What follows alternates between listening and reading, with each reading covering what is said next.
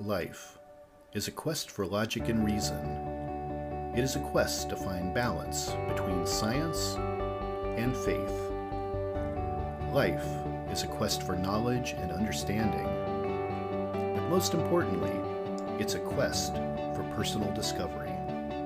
Whatever your quest, knowing yourself is the beginning of all wisdom. Welcome to Quest. Hi, Tracy. Welcome to the Quest podcast. Thank you so much for having me. Well, I'm excited about this interview today. I've wanted to get you on my podcast for a long time. This is a big season for me, so I've been just pushing them out one after another, and I thought I got to fit her in. I'm coming up close to episode 100.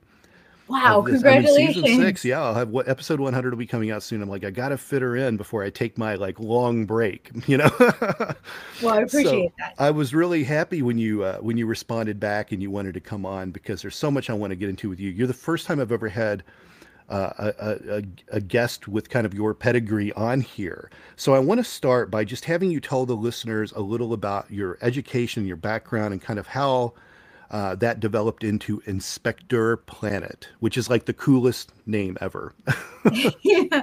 Yeah. Okay. So I'll try to keep this as succinct as possible. So I have a BS, ME, and PhD in environmental engineering from the University of Florida. #1 ranked public university, by the way. Not many people know that, but very proud Florida Gator. And my journey through environmental engineering is quite a long story, but it really started growing up near a hazardous waste dump site and learning about that and seeing the cancer clusters in my town.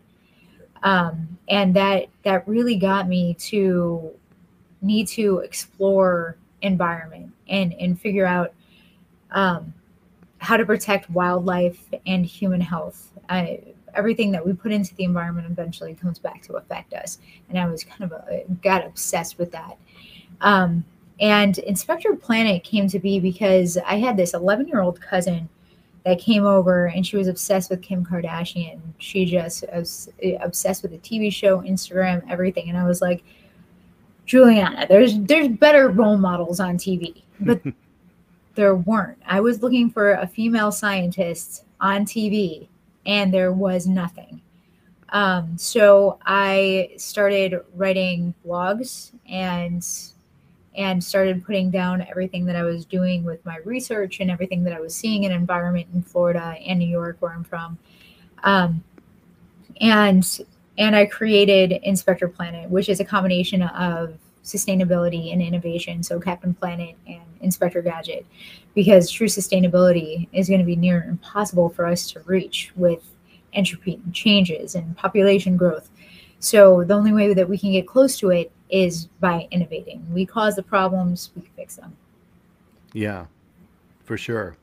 You have a lot of hope that that's going to happen. I'm not sure if I have that much hope, but that's why you're here, to change minds, right?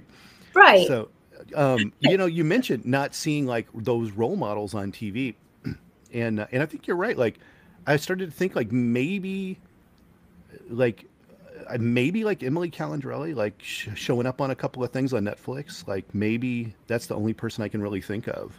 And that was recent. I mean, yeah. I'm talking back in 2014. Yeah, and she's more space than anything. Yeah, I think is her deal. Yeah, so yeah, you definitely hit a kind of a niche with this, and that was really what appealed to me when I started seeing Inspector Planet show up in social media.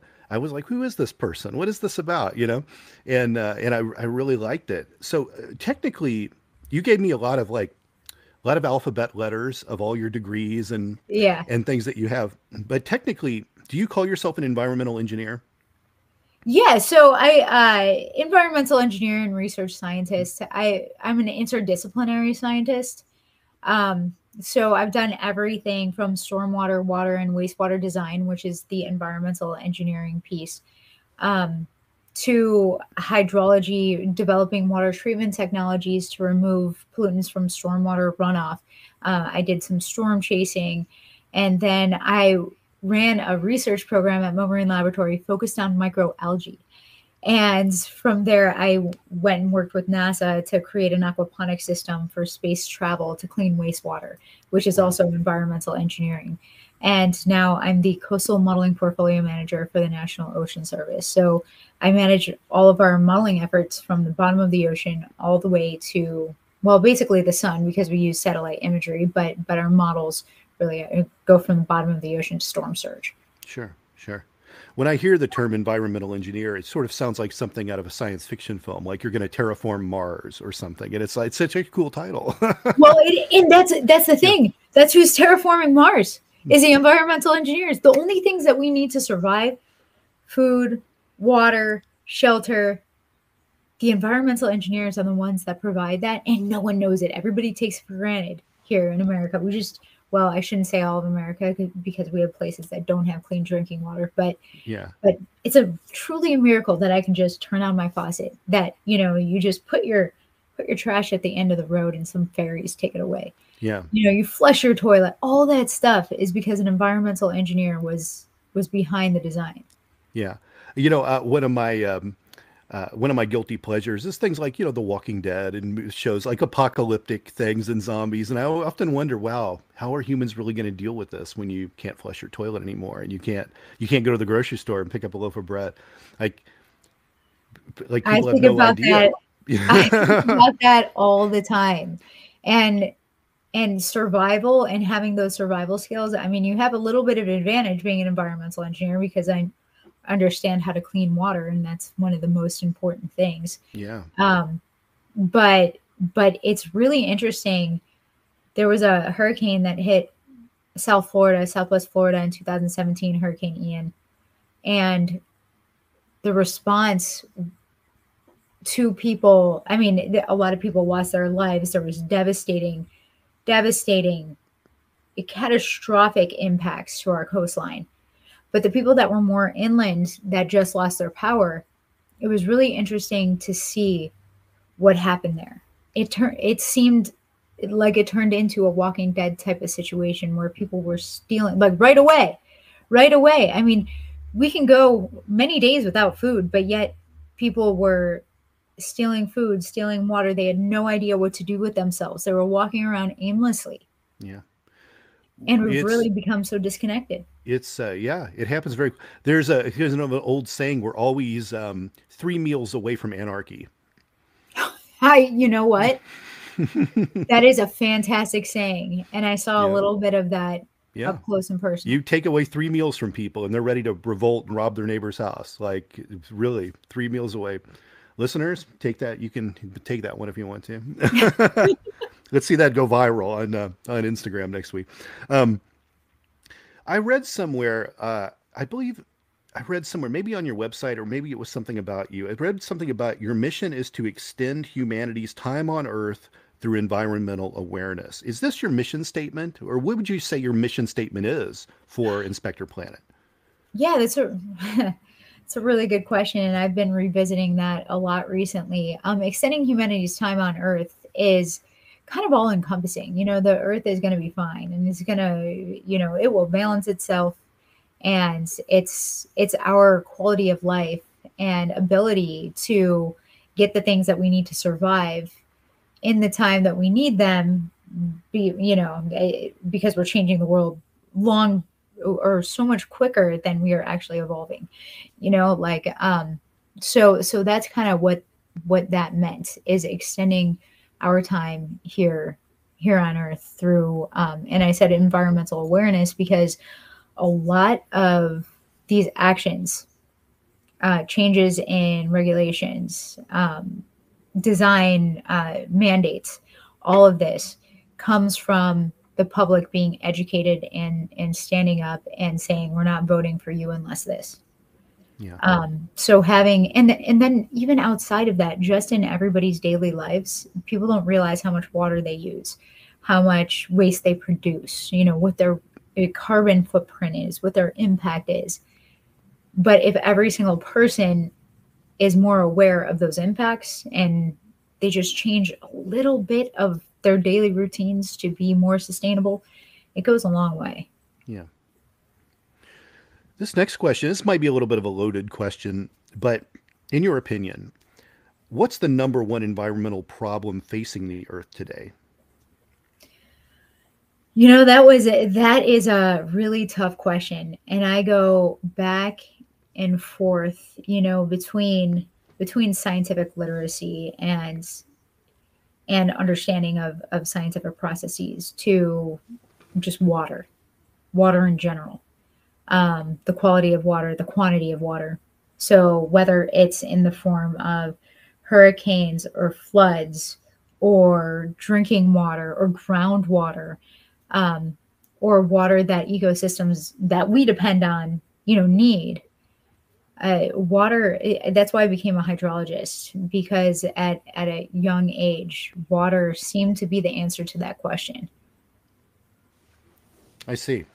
Are a lot of these, environmental problems, are they kind of like maybe like dominoes leaning into each other? One problem feeds the next problem. Is that maybe part of the issue too? Oh yeah, there are no local problems. Hmm. There everything is interconnected. We are all one system, and it's amazing how these systems kind of mimic as you go down lower from Hmm. the universe down to a cell. And everything is interconnected. Florida red tide is a great example of that. People were treating it like a local problem since the 1960s. They were Yeah. trying to answer questions by taking spot samples in the Gulf of Mexico. I should probably say what red tide is. So, Florida red tide is a toxic microalgae endemic to the Gulf of Mexico, meaning that it's only in the Gulf of Mexico. It releases a toxin that can cause mass wildlife fatalities, and the toxin can actually aerosolize. It can attach onto sea salt particles in the air, move on shore with winds, and cause respiratory irritation for Hmm. healthy people, but for those with COPD or asthma, this could be very serious.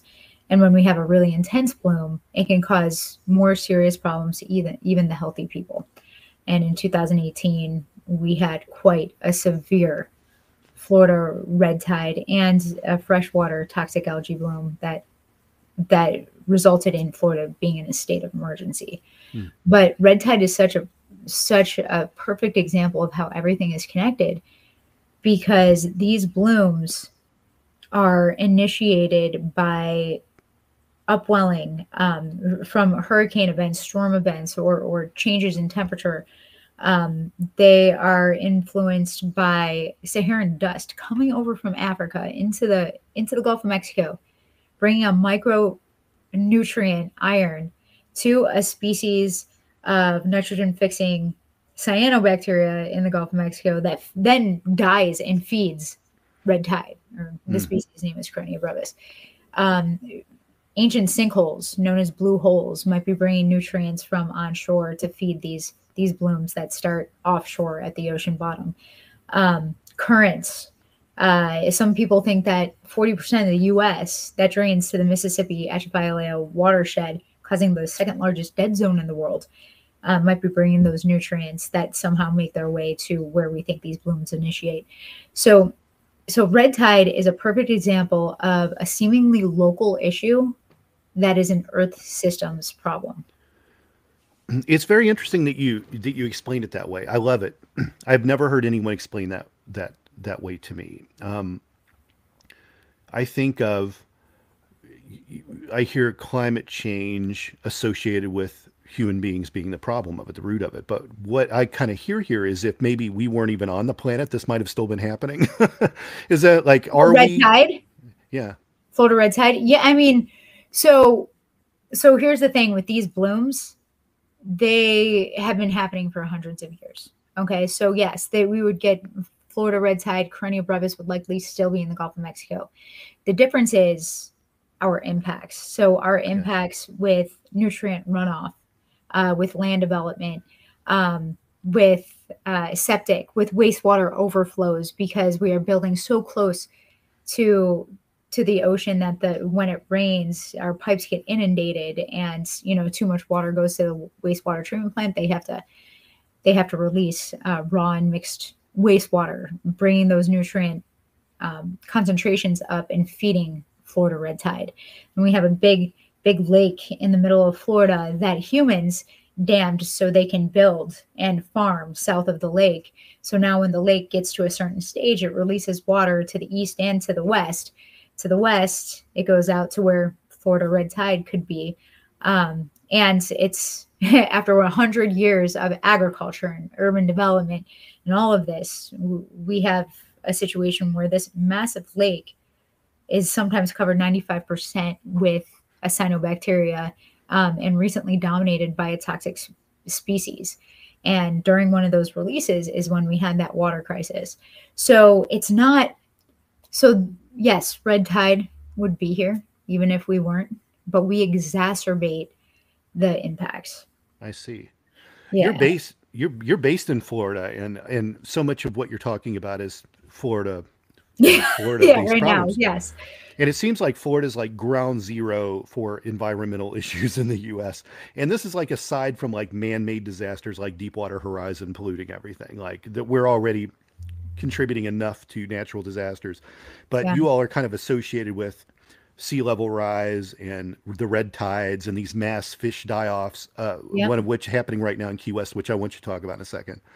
Last year, I remember hearing about 100-degree ocean temperatures. I was Yep. thinking, that's hotter than I keep my hot tub at. You know, like it's Yeah. crazy to think that. And of course, you already have hurricanes. So Why I do guess people live in Florida? why Florida? That's Why is all this yeah. happening in Florida? You know, but yeah, Oh, let's yeah. dive into that a little bit more about Florida's problems and why. Like, I don't hear about this in Texas as much, even though you share the Gulf of Mexico. You know, I live in New York most of the year, and no one in Manhattan seems to be worried about sea level rise as much Oh, as people in Florida. You know, they should be. oh Like yeah, Manhattan's rough, yeah, with the sea level rise, and so is DC. And Charleston is getting bad. So everything that you just said really does happen all of these other places. It's just that in Florida economy, our quality of life, the reason why people come to Florida is for our environment. It's for the beaches, it's for the water, it's for the plants, it's animals, all of the fish. You know, you go to Florida for all those things that are impacted by humans or environmental phenomena. And so when something happens, you know, like people see it, people are on the forefront of it. In addition to that, you know, we are, you know, as far as the warmer temperatures, we're closer to the equator than other places. We have overbuilt, close to the coastline, and we have sea level rise. And we also have in some places in Southwest Florida, the ground sinking due to overpumping of groundwater. So you have that twofold. Something similar, sort of similar, is happening in DC. But yeah, I think that the reason why you hear about all these environmental problems in Florida is just because of how important the environment is. When you look at air pollution maps or Superfund sites, or well, those are the first two that come to mind. Florida is not in the top. You know, we have better air quality due to how air currents work than other places. Wildfires happen less often. So this year or last year, you saw that the worst air quality was in the Northeast because of those Canadian wildfires. Superfund sites, you see them in older industrial cities, which are hazardous waste dump sites that have been deemed hazardous to the public and need to be cleaned up. So yes, we have a lot of environmental problems. So does everyone else. The difference is we yell about it a lot more, and we have a lot more water to deal with. yeah. I would guess maybe California probably has the most coastline in the country. Is Florida the second most? Do you know? You know, okay, so the state with the most coastline is like shocking. I think it might be like Maine. Like this is Really? really gonna Wow. shock you. Yeah. Let's We're gonna find look it out. up right now, folks. While you're looking that up, Alaska. Okay. it's of course, Of right. course it's Alaska. But yeah, for some reason there's something about maybe navigational waters. I don't know. But yeah, so this list says Alaska and then Florida number 2. Florida's number 2. Yeah. Okay, interesting. You know, when I see, and you know, you could probably, I can't speak to this in any, you know, 100% of surety, but I seem to recall seeing like these models of the coastlines after, you know, massive sea level rise. And it looks like Florida loses half the state in that trade-off. Oh, yeah. Probably worse than maybe any other part of the country. Is that fair to say? I mean, we have a lot of wetlands south of Lake Okeechobee. In fact, that used to be, I mean, even where the farmland is right now, obviously, because I said this earlier, used to be all wetland. So it was once covered with water. And that's not surprising because of the elevation of the land there, you know, and we're not going to bring fill into the Everglades because it would destroy the Everglades. But what Florida is doing, I think at one point it was like on a daily basis, they were bringing fill into Miami to try to build up that coastline. And right now, you know, what's making the news is the cherry blossoms in DC and needing to take 158 out to rebuild the seawall. You know, we have these problems all over the place. It's just, you know, saltwater intrusion. Everybody freaks out when they hear about these bacteria counts and beach closures due to wastewater or sewage dumps. That happens along the entire coastline. Yeah. And people don't even know. Like, it's crazy. I lived in Southern California for about 10 years. And it would be weird because I would go to the beach to surf, and the next day the beach would be closed. And I thought, well, yesterday it was probably terrible too. And I was out in it. And I think, well, how was yesterday any different than probably how today is? So that's the thing, right? Okay, so we take samples of water, bring them to a lab and analyze them. By the time we get the results back, it's 3 days later. The beach might be just fine now, but we can't really go back in time to 3 days ago when it wasn't fine, right? And close the beach. Right. So that's the thing, like getting more real-time handheld bacteria. In California, it's more like an acceptable amount of needles in the sand on the beach these days, more than anything. Great. I'm less worried about the water than I am about walking on the sand. Oh my gosh. Yeah. That's the homeless problem is the worst in the country in California. So if you're homeless, where would you live? You live on the beach. Homeless I everywhere would probably choose the beach. Yeah. So there's just really a lot of contaminants from. Yeah. I was mentioning in New York, Lower Manhattan, people that have been to New York know that's the site of 9/11 Memorial, Freedom Tower. This is the part that's susceptible to sea level rise. Like, we're going to lose all of Lower Manhattan. Oh, yeah. But nobody really brings it up. No one really talks about it. There were a couple of proposals in the last few years to build these enormous flood walls all around the bottom of Lower Manhattan. And everyone shot it down. All the developers, all the people that own the properties, they don't want it. They don't want giant walls to where you can't see the water from the park, or it's going to block the view of people that's bought very expensive apartments, you know? So every time politically it gets shot down. And Manhattan is an island. That's so crazy because with every, fraction of an inch of increase, the structural integrity of these buildings is being threatened. Their water is being threatened.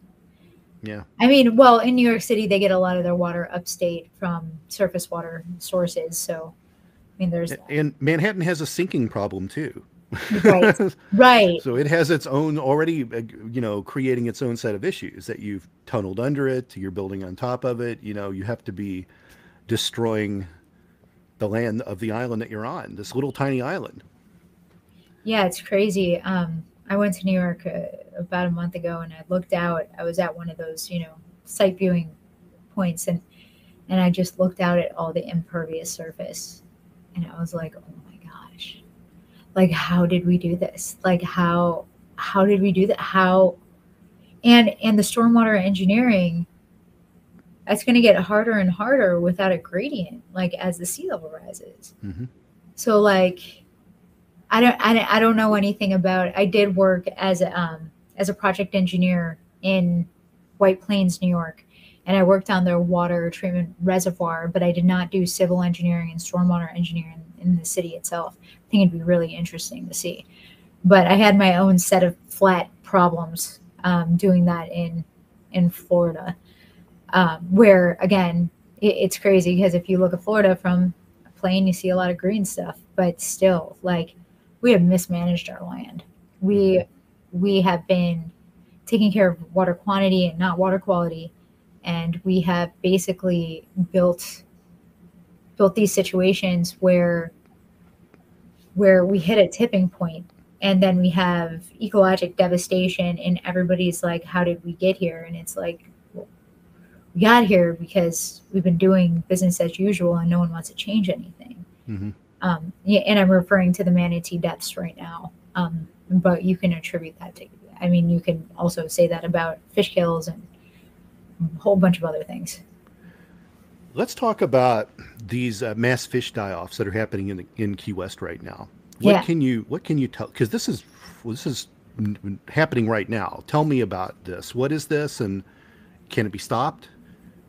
Yeah, I mean, there's a lot of mystery around this one, and that's why I think I'm so obsessed with it and always talking about it, always thinking about it. I mean, I was at Space Prom on Friday night in Washington, D.C., and I like just ran into the House Science Committee, but spent the entire night just talking about this issue because it truly is a mystery and we need answers. My friend, Dr. Michael Parsons, is funded through NOAA to do some event response work.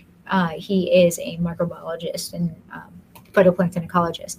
So that's the leading hypothesis right now, is that it's a microalgae bloom that is releasing a toxin called cyclotoxin. But there's no smoke and gun.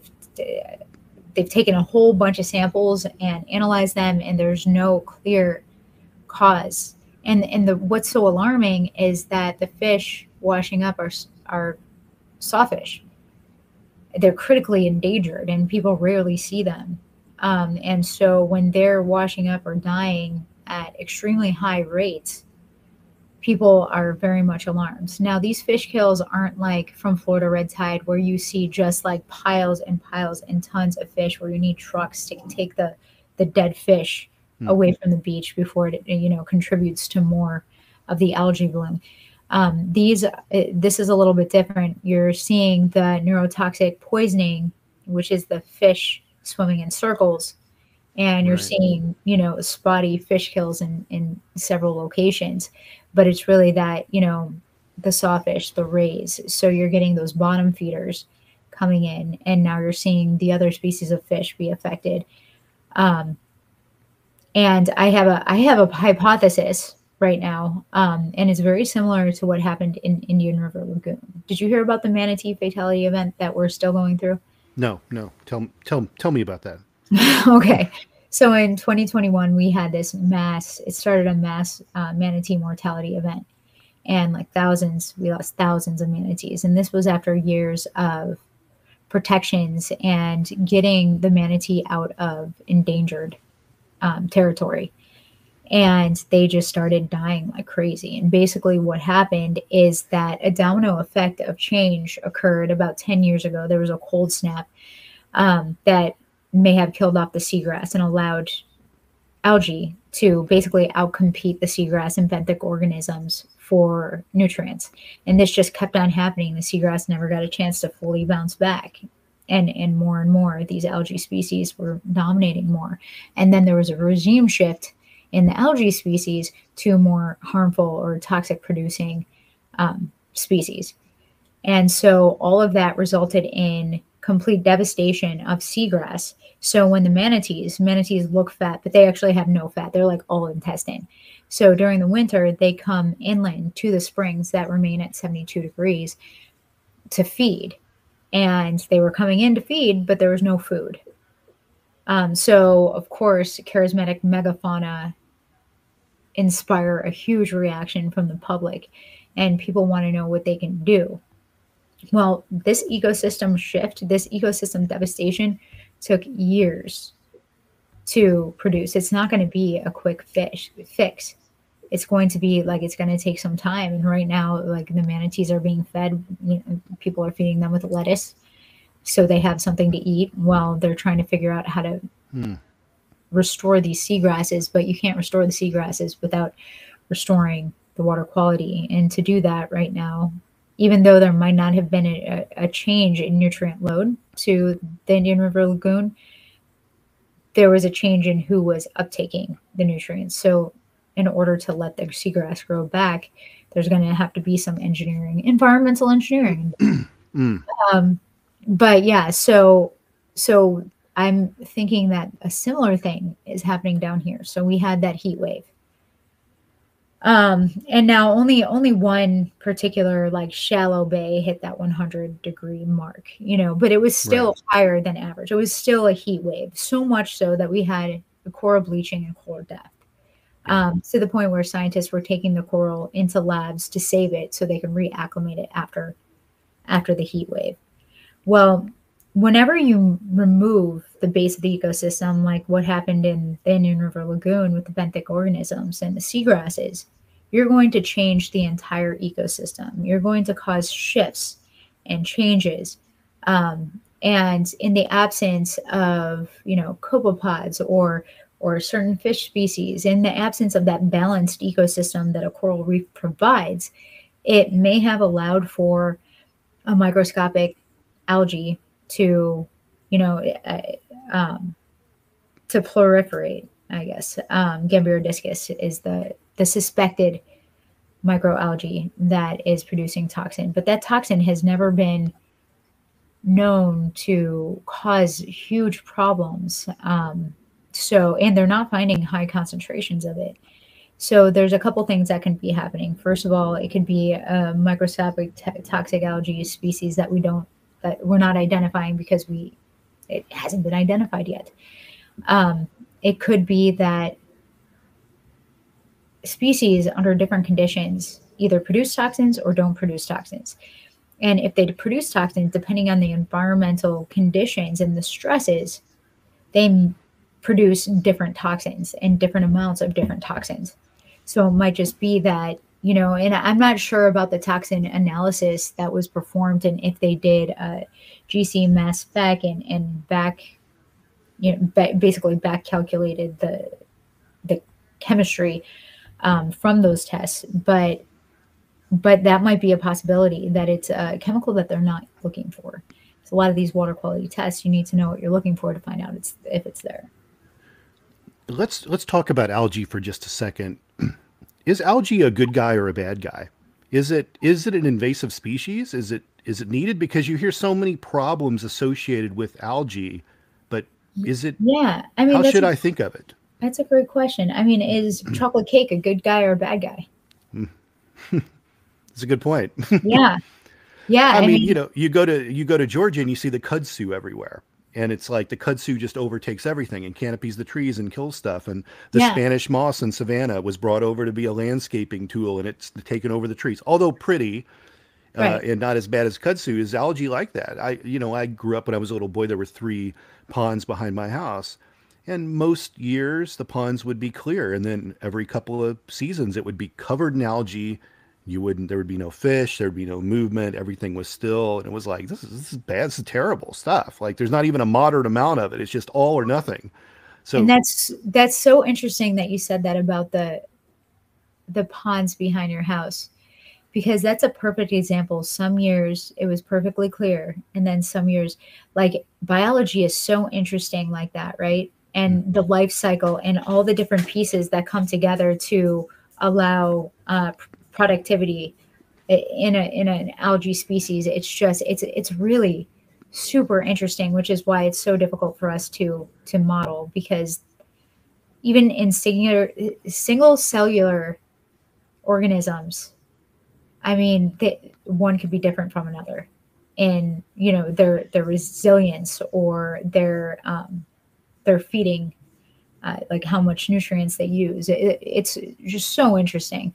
But algae is a really important thing. Algae created, it was responsible for the great oxidation event. It produces oxygen, most of the oxygen over millennia. So it provides ecosystem health in so many cases. It's just, like anything else, too much of a good thing ends up being a bad thing. Like chocolate cake. I want to. So this Inspector Planet, the empire that you're building, how do we reach people to want to get them involved? Because I grew up along the Ohio River. There was a famous flood, the 37 flood, flooded all the communities all along the Ohio River. And now there's measures in place to stop that kind of catastrophic flooding. It's one of those 100-year floods that you hear about. But I grew up around water. How do you tell someone in Kansas to worry about climate change or sea level rise? Like, how do we reach people to think of this as a problem when you're not Well, on a major waterway, or you're kind of landlocked? How do we get people to listen to this? it's I love how you said that because it sounded so similar to something I always say. I always say how everything is connected. And I use that, 40% of the US goes to the Mississippi Act violated watershed. And we talk about the dead zone. And then I say, how do we get a farmer in Iowa to care about a shellfish farmer in Louisiana? And that's where that increase of education and empathy come to play. And as we evolve, we are getting more empathetic because we're realizing that it's a selfish thing. All these systems are connected. And if we take care of the downstream, if we make changes to take care of the downstream, we get that back because we like to eat shrimp, or that person in Kansas, they might not be affected by sea level rise, but they will be affected by, the price of their fish if they eat fish, or by the changes in intensity or frequency of tornadoes if that shifts towards a place where they are, which, I mean, it's kind of moving to the southeast, but you know what I mean? Like, Sure. everybody experiences environmental impacts in one way or another. Um, Whether it's, water quality, air quality, and it's all connected. And so the climate, the changing temperatures, I mean, that's connected to everything as well. I want to talk about Al Gore's documentary, An Inconvenient Truth. I'm assuming you've seen this. Yeah, I saw it when it came out back in 2004, was It's it? been a while back, right? Yeah, um, my mom took me. you're really aging me right now. um, uh, you know, um, I'm significantly older than you. I'm 54 years old, and Oh, you look really good for 54. Let thank me tell you, you that. thank you. Wow. Um, and I grew up. In the late '70s, it was ecology was the thing. Like every generation kind of got another way to call it. It's So green, or true. it's this or this or this, and it's almost like it's a fad.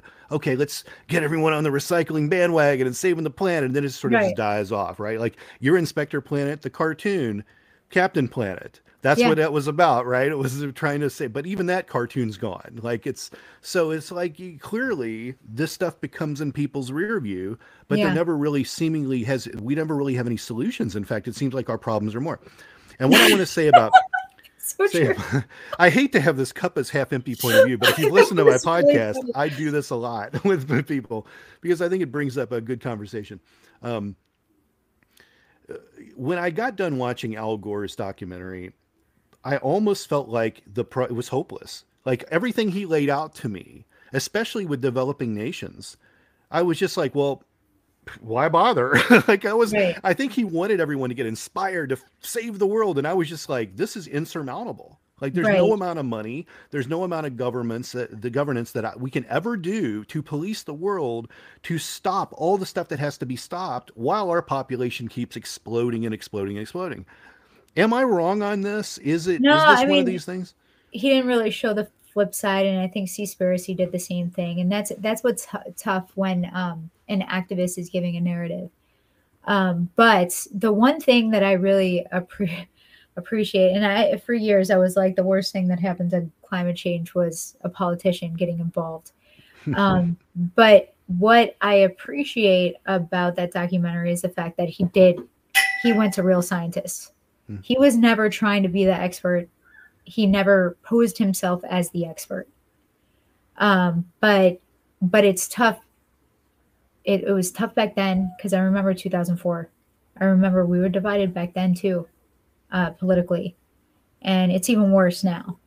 And it's like, if we are going to put these things in the politicians' hands to be, pro or anti, we're never going to get anywhere, because we've created, politicians have created a situation where it's 50-50, by whichever side they pick on whatever things, you know what I mean? And in my opinion, they're all contradicting of each other. So it just seems, to me, it seems like manipulation. So I'm very much independent. And I, look at facts. But I think that it is dangerous for people to send a message that is so doom and gloom that people just want to give up. Like, what's the point? And we are doing that a lot. And now scientists that are actually working on climate change are trying to combat that by saying, listen, there's plenty of hope. There's a ton of things for us to do. And then you have a group of people that are like, well, I don't really care, because by the time I'm dead, I'm not going to see any of these impacts. And I feel like the older that we get, the more we have that attitude. And that's what scares me, because I even see it in myself sometimes. I see I feel a little bit of pessimism, which I never had before. And I'm like, how I can't do that. Like, I need to fight against that, and I need to figure out how, so I can send a message or do whatever needs to be done, at least to the people around me, to keep their hope alive. That happens generationally. Young people fight for causes, and then they get older and they get cynical about it. You're exactly right. But you know why? Because there was never a quick fix. There's not a quick fix, no. And it's unfortunate, because the U.S. is probably a country in the best position to clean the world up. But unfortunately, as long as there's a system of rich people that can lobby, you get to have the laws written the way you want, and that will never change things. That want their views and want their, the money train is more important than, their access to water sometimes. But I'm telling you, that will be our demise. And the thing about human beings is they can rally in the face of their immediate extinction. When it's too late. When it's too late. When they see their inevitable demise, they go, well, you know what? We got to fix do something. Should do something. And it doesn't matter what. If there's an asteroid hurtling at the Earth, they'll figure out Armageddon style, like that movie, how to get Ben Affleck up to the asteroid and destroy it. They'll figure it out at the last minute. Right. Hopefully. The Earth will be destroyed, but they'll get it done. Like Don't Look Up. Have you ever seen that movie? Oh, yeah. Yeah. I wasn't sure if I would like that movie, but boy, it was so suspenseful, for one. And then, like all the Teslas ramming into each other. It was just like crazy seeing what they came up with for that, and how technologically dependent we are and how fragile that system could be. Oh, yeah. Have you ever lost your phone? Oh, yeah. People, if we lost Instagram for a week, there would be suicides. People would kill themselves if they couldn't. I try to, one of the companies I have is a management group, and I try to tell people that come on, particularly people that work in the influencer communicator community, is, man, you got to have like a brick and mortar backup for this, because if TikTok's gone tomorrow and you lose 1 million people, your company's gone. You're over. You don't think about that, or even lose popularity or get canceled, or just, people are just sick of it. Yeah. Yeah. When you're on someone else's platform like that, you're at the mercy of whatever happens with that platform. And TikTok is on the chopping block from week to week. And it's like, you got to have more going on out there. You have to have your .com set up, because no one's going to take that away from you. And you have to have the ability to sell your own product. And I try to, and this is kind of off topic, so I'll just say this real fast and we'll move on. But I try to tell people, social media is a billboard that points to where the real stuff is.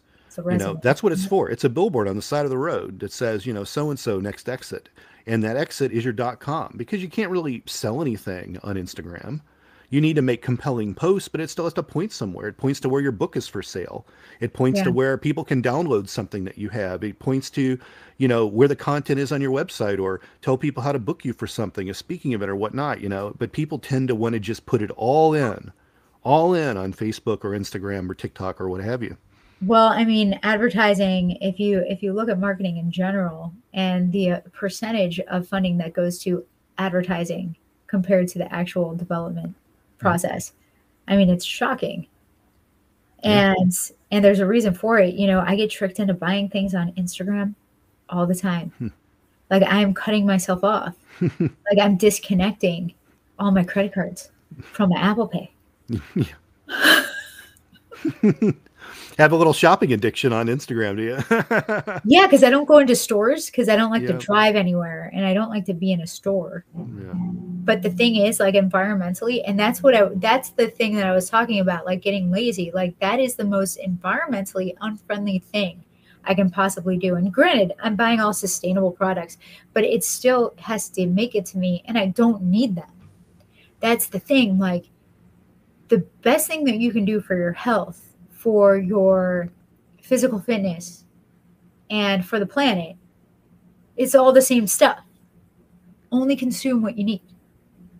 Yeah. And consume all the natural stuff, you know? You know, you mentioned having things delivered to your house and sustainability, and I often argue with people over whether electric vehicles will ever really get any kind of market share. And I had a nuclear physicist on my show a while back, and he doesn't think that our power grid can support everyone going 100% electric. That we're just not built for that unless we go nuclear. That we have to have a nuclear backbone to do that. But I think that there's actually a wild card in this that people haven't really thought about.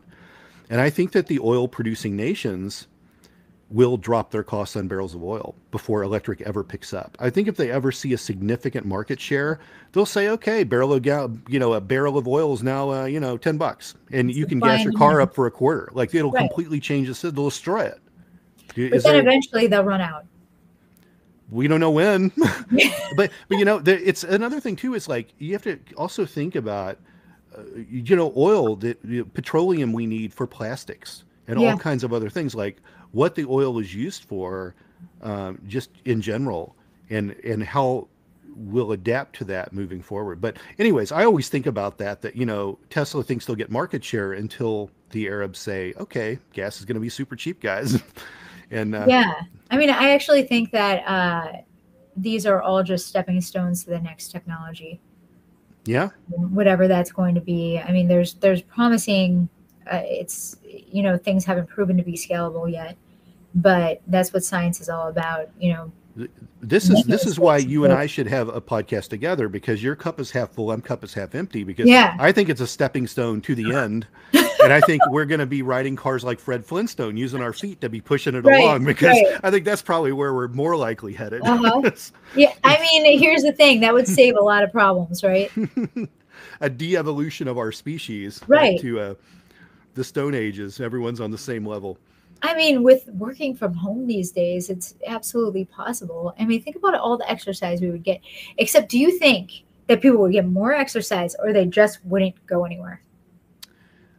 We were talking about the Walking Dead earlier, but either maybe at the beginning of this or before the show. And one thing I find interesting about The Walking Dead is anytime they've cast an actor who's fairly heavy, because I don't think we're going to see heavy people in that apocalypse when there's like no food.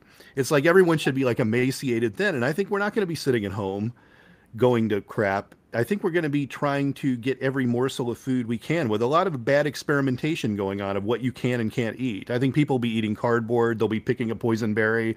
I think we're going to have a lot of issues. Before learning how to garden? I think so.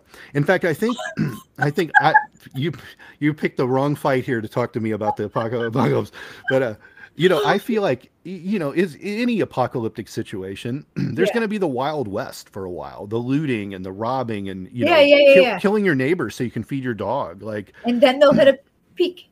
And then people will organize, and there will be a gang mentality, and and if you think that the cops are going to show up to help you, self-preservation is the first thing that doctors and cops are going to think about. They're gone. Like, they're still humans. Yeah, they're going to lay their badges down and their job if they're not getting paid. You're not going to the hospital to find a doctor. Right. And so I think there's going to be all that. But let's say, for instance, things mellow out and you do start a garden. Someone's going to come kill you and take your tomato plants.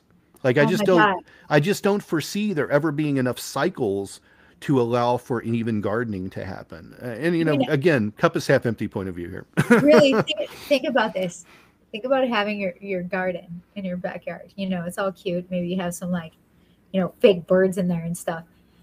And then you have to man it all night long. They have like armed guards Yeah. manning this cute little garden where you grow your lettuce and carrots. Just to have the bunnies show up and eat them when you're not paying attention. Right. And then you montage to that, that scene where these two little kids try to steal some tomatoes because they're so hungry from your garden. And then you have to make the decision to kill them or not. I think we've seen this movie before. Yeah. Yeah. So listeners, send me an email. Would you kill the kids or not kill the kids? Because I'm really curious what everyone would do. So we'll revisit this for sure. Right. But will there be a poll at the end of this podcast? What would you do?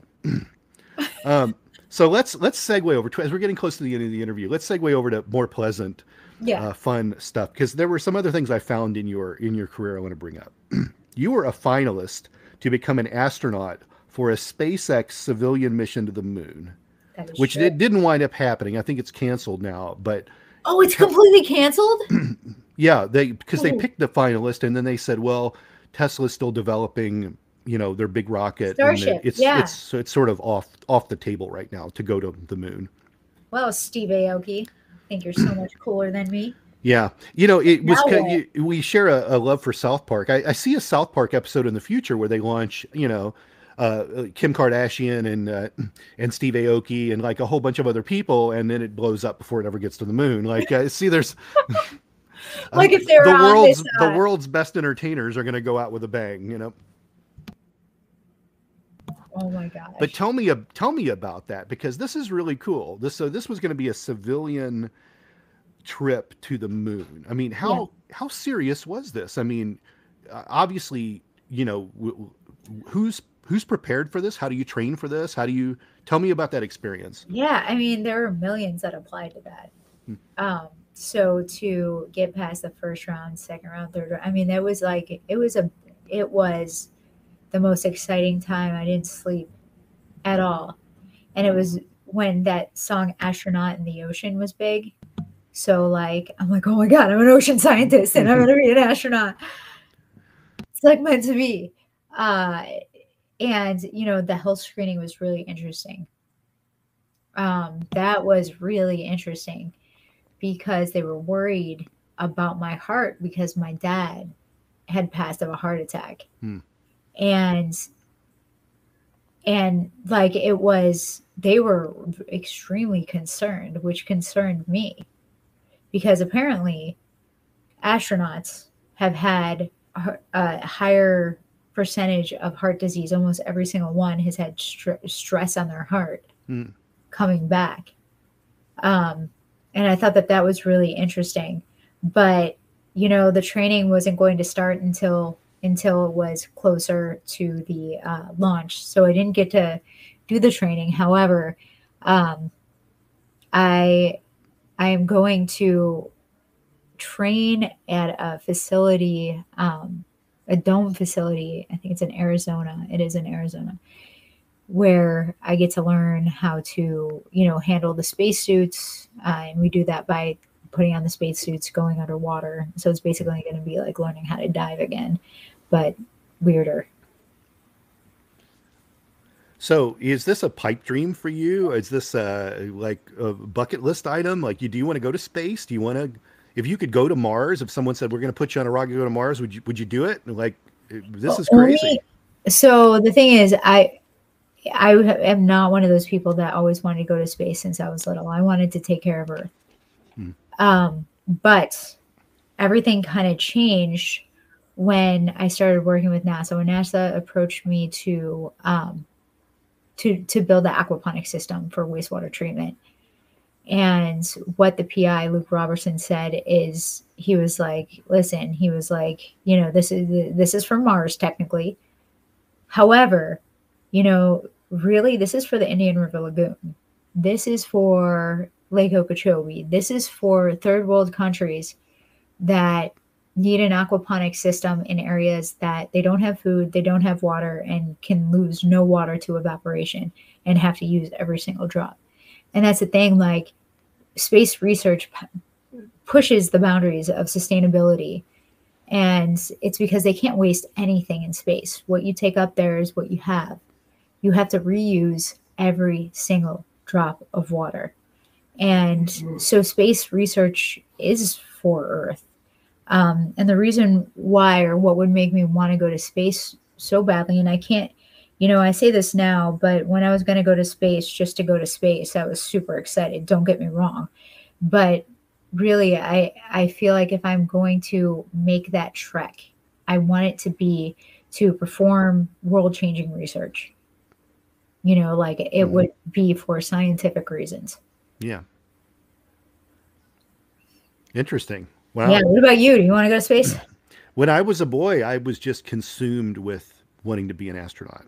Ah, there you go. See, for a long time, all the way up to high school. I was in an ROTC program in high school, an Air Force ROTC. Oh, and that's cool. That was my plan, to go, through the Air Force, try to become a pilot, try to go in an astronaut program. But, things started to fall apart. My vision wasn't right. I was too tall to fly an airplane. Like, it was like one thing after another started You're too tall to fly an airplane? That's a thing? Yeah. Well, at the time, maybe not now, but at that time, Yeah. in the late 80s, I was 6'2". I was too tall. Oh my gosh. Pilots needed to be within a certain range because of the way the cockpits were built. So interesting. So it was like my vision wasn't where it needed to be. I wouldn't be able to fly. And then dreams started to shift and go other places. And but now you can do bad eyesight. Oh yeah, which is crazy. And, yeah, you can get your eyes fixed and a million other things that you can do. But I wasn't. The Apollo program was over by the time I was born, but I was there for the whole shuttle program. And it was just amazing to see that because we started to, it was the first time that I really started to see the future look like what the movies were wanting it to be, and I see that again now with Elon Musk, take it or leave it, how people feel about him. Yeah. But he's making the future look like what we were told it would look like. Yeah. We're getting Star Trek world from him, and he's adding some style into stuff and he's making stuff that works. So it's like he's giving us, it's like we need these types of minds to show up every once in a while to remind people, this is what we're supposed to move toward. Yeah. It's funny because when shows like Star Trek The Next Generation came out, wireless technologies started to happen. Like Bluetooth was developed by people that watched Star Trek and said, let's figure out how we can touch this and have it communicate. Like people were designing things because of how they saw it in a science fiction show. And it made them think about, wow, I wonder if we could really make that, Yeah. Starts with a writer, you visualize it on a TV show or in a film. And then before you know it, Kubrick stuff is happening and the space suits are looking like those space suits. And we're able to do the stuff that we can, It's so cool that you said that because recently, especially, I've been dealing with the fact that, certain people in the science community, want to give me a hard time about doing TV, about doing the science communication. My supervisor literally asked me if I was trying to be famous by running a kids camp. I was like, what? No. He's like, well, if you're doing this stuff, what are you not doing? And I'm like, what? I'm like literally taking my vacation and filming on weekends. Like I film a handful of days a year. Yeah. And I'm like, you do that. You have kids, you do your thing. I spend time with kids like during my camp for 8 days a year. 8 days a year. You got them all the time. I go home at night. Like, why are you judging me about what I do in my personal life? But the thing is, they do. They 100% do. But what you just said was so important because doing that kind of stuff, being a scientist on TV, it can have impacts that, don't show up right away and show up down the road. And you have no idea. It inspires another generation as well. Yeah. Yeah. Yeah, even just another idea. And it's not always like you doing it. It's what you're doing, the information that you're giving them, the views of the ocean and the sharks, I don't know. TV is powerful in weird ways. And a lot of things about the industry suck. Don't get me wrong, but I don't regret. Eh, I had a couple rough experiences with filming, but I don't regret any of the shows that I've done. It's i- it's funny what you said your boss said to you there, because I think for the most part I'm I'm uh, I'm hesitant to support social media, but I kind of get it because I was there from the birth of email to America Online, which I consider the first social media. Oh Honestly, yeah, totally. it was, if you look at Facebook's old interface, it's like exactly AOL. It's like, dude, this is exactly the same thing.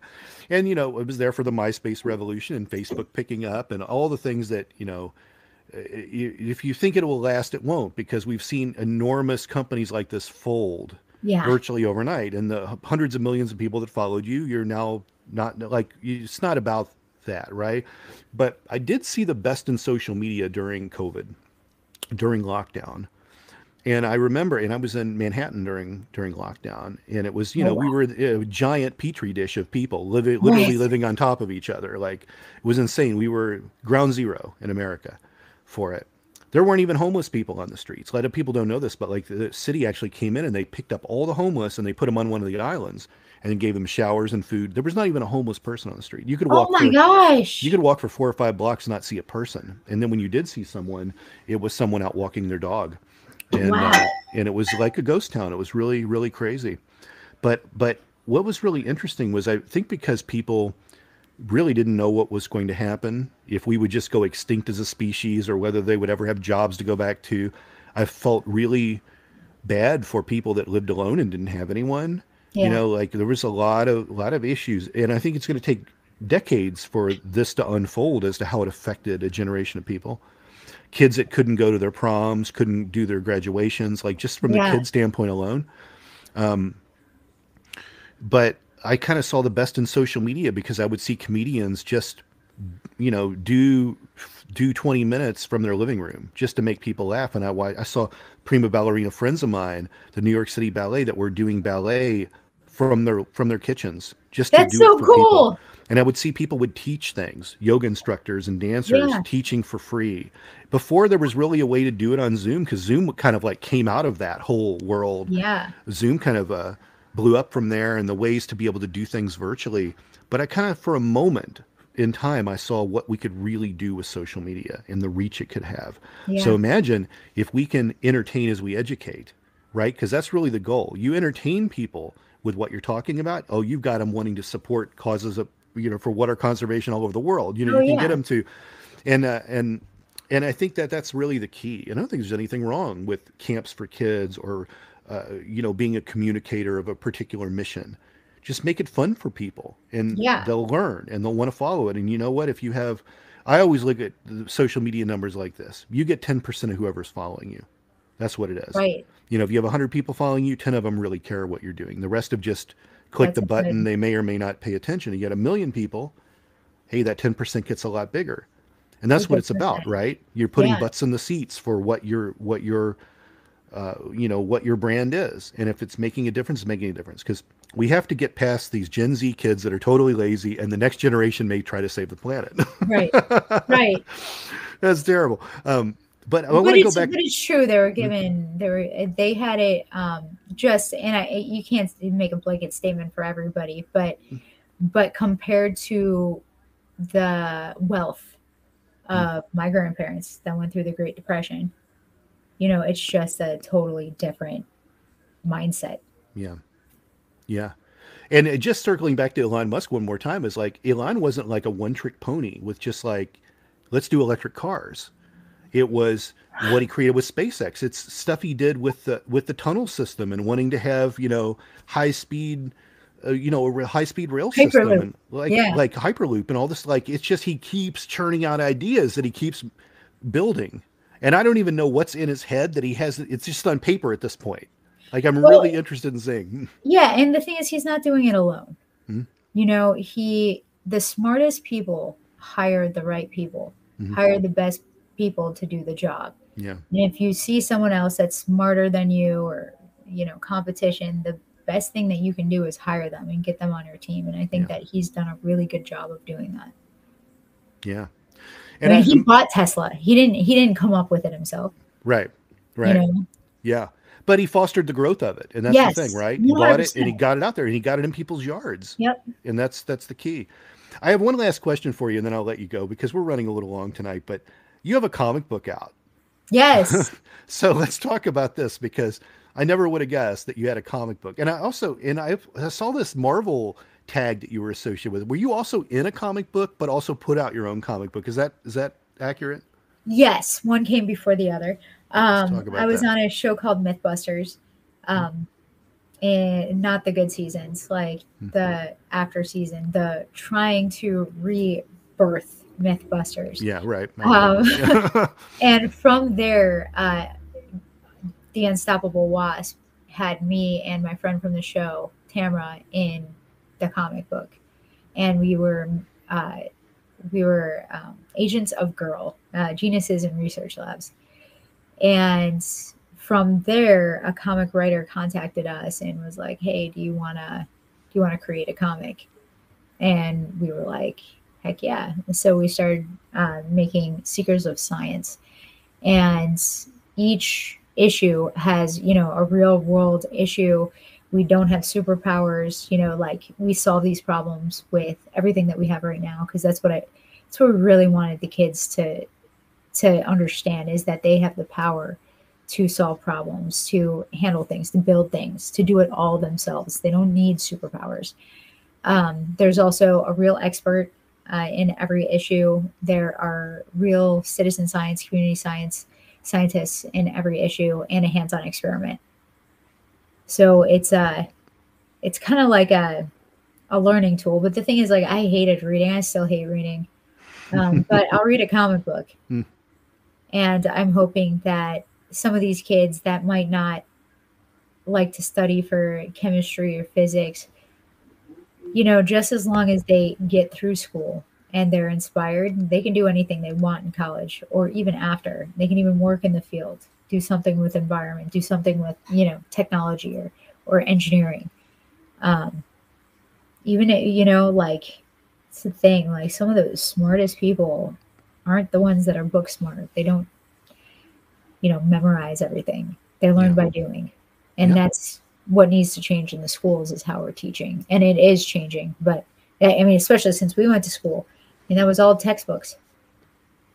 And now kids are actually doing things.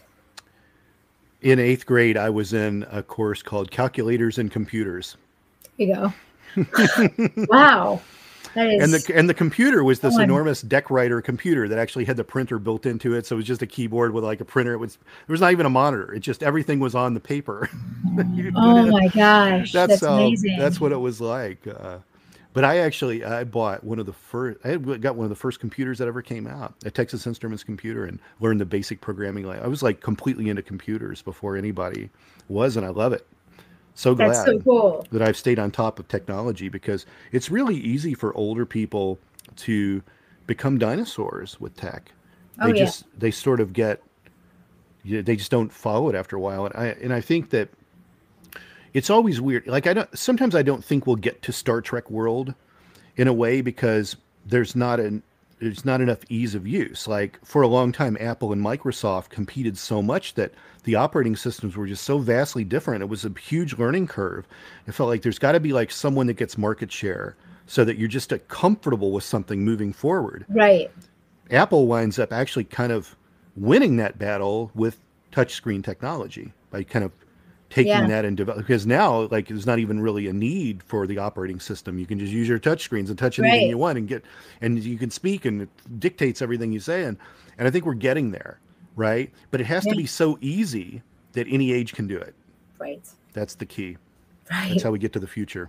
It's so funny. Like, you keep on saying things that, like, I say all the time, or I said today, and I was just telling my colleagues how with ocean modeling, we're doing it all like on this black screen interface and just writing code and hoping for the best. And I was just talking to them about how our workforce is suffering. Like, we can't even hire people right now. because people that are in love with the ocean don't want to sit in front of a black screen. Like, those two things are not going to match. Like, we need easier ways for people to get involved, and it's got to be so easy and so entertaining or so cool looking that people want to do it. That happens in astronomy too. A lot of people think, oh, I'm just always going to be looking through a telescope, looking at the stars. Oh, no. There's so much of that that's just on the computer. That's on the computer, It's dots and numbers and formulas and mathematics and all those other stuff. You have your citizen scientists that can do the telescope stuff. Yeah, for sure. Tell everyone how they can find you out there in the interwebs and social media. At Inspector Planet. I'm mostly on Instagram, but my Facebook page is run by my team, and they do a fantastic job. If you want to stay up to date with all of the latest environmental news, that's where you go, is my Facebook page, or Instagram, my stories. YouTube, I'm rarely on there, but you can find my rap video is on there, so you can find that. Yeah. And then the website that needs some set to Ice Ice Baby, is that right? Set to Ice Ice Baby, yeah. So in general, watch the Weather Channel. That's what you find me on there. I didn't want to bring up the music video because it's like, well, how can I really bring that up in an audio format like this? So, but everybody go check out the rap video because it's called Polar Ice Ice Baby, and my interns are the characters in the video. That's great. And people can get the comic book on Amazon. Is it also available in comic shops? I think some comic shops at this point, but it's mostly Amazon and on the website, through the website. Sure. And we have a new issue coming out right now. Actually, I think it's launched. And it's based on the University of Santa Clara's work in Uganda with aquaponics. So it's cool. That's great. Tracy, thanks for coming out today. It was really a pleasure. I hope you come back. Thank you so much for having me. I definitely will. Have a good day, okay? You too. Take care. Metacortex Publishing hopes that you've enjoyed this presentation. Please take a moment to listen to some other podcast offerings from Metacortex Publishing.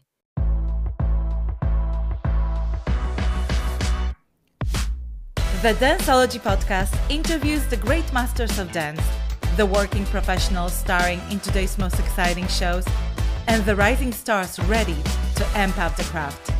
I'm your host, Edyta Stawinska from Dancing with the Stars. Join me as I dive into the world of dance, uncovering unique stories and the fascinating personalities of industry professionals on Danceology. The No Earthly Explanation podcast investigates the things that are unexplainable.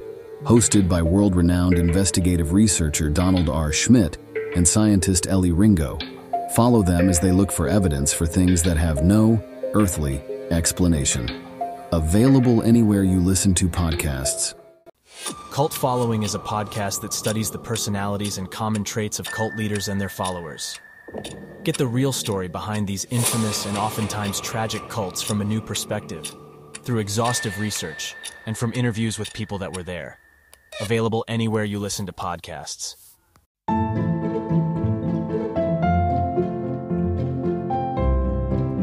Hi, I'm Father Daniel Duplantis, a Catholic priest, martial artist, and host of the Karate Priest podcast. Have you ever wondered what the church teaches about different topics?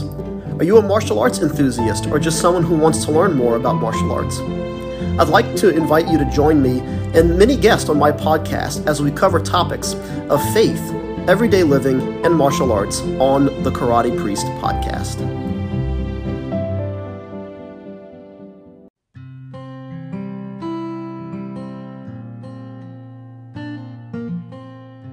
Hi everybody, I'm Amber Rose, the religious hippie, and I host the podcast A Catholic's Perspective.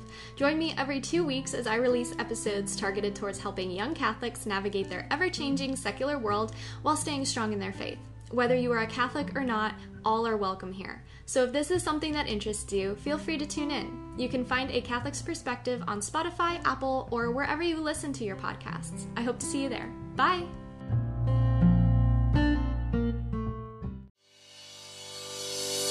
Thank you for listening to this podcast. Please be sure to rate and review this episode. This podcast is produced by Todd Fischer and Anthony Smith and is distributed by Metacortex Publishing. This podcast is copyright. Any previously trademarked or copyright content is used by permission.